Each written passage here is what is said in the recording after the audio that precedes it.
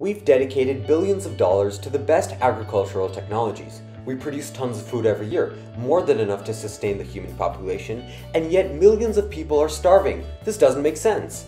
It's probably because 40% of all food produced is wasted, totaling up to over $400 billion nationwide.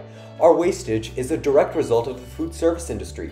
Shoppers expect perfect produce every time, no wrinkles, no bruises. Restaurants must always have enough food for dinner service, leading to tons of food being expired and wasted. As a result of this, 1 in 6 kids grow up food insecure, and our landfill produces methane 20 times worse than CO2 emission due to all that organic waste.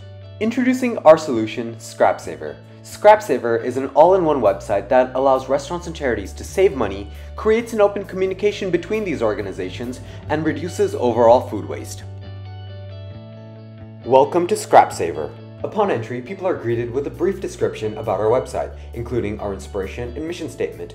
New users have the ability to donate and contact us through our various platforms. Charities and restaurants can sign up, where they will be prompted to create an account to set up their logistics. Let's start with the restaurants. On the homepage, they can view produce that charities have requested. If they click on the produce, they can learn more about it, including who wants it and how much they're asking for. Should they choose to accept, an automated response will be sent to the charity, thus starting the exchange. They can always return back to the produce list, where they can view their conversations and also add ingredients that they want to donate, such as apples in this case. Once they fill out and upload the produce, charities will be able to see this on their available page. Speaking of which, here's a homepage for charity. It has similar features such as the ability to view chats and request specific produce. If the San Jose Food Drive wanted oranges, they could simply fill out a request form and it would appear on the restaurant's homepage. They can also request available produce, and just like before, an automated message would start the transaction. What makes ScrapSaver so special? To begin with, our website is built completely to scale and is actually most efficient with more users.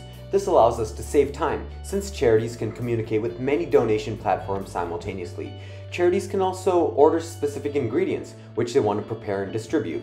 However, our main differentiator is actually our transportation system. ScrapSaver's route optimization algorithm will find restaurants or grocery stores on the way of the charity's delivery drivers. Additionally, we will employ our own drivers to transport the produce, which will primarily come from large restaurant clusters, such as the Stanford Mall or downtown San Jose.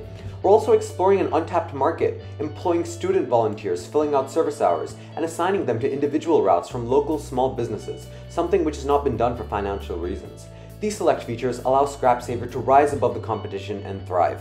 Compared to the current food waste recovery options, ScrapSaver focuses on eliminating the middleman in transporting goods from the restaurant or grocery store to food banks, while being able to salvage more food waste in a shorter amount of time and in a cheaper manner.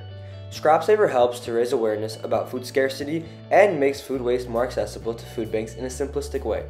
Our website creates a direct connection between stores and food banks while also promoting both parties.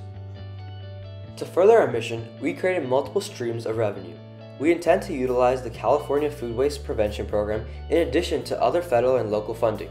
Private investors are also encouraged to support us with donations of any size.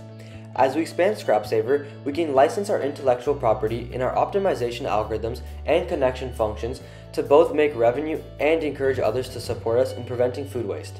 Additionally, we plan to take advantage of corporate volunteer grants, which are compensations for company employees for the time they spend volunteering as drivers to help transport food for us.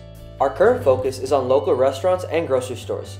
We chose this market to validate our proof of concept and enter an untapped market of small local businesses which charities neglect.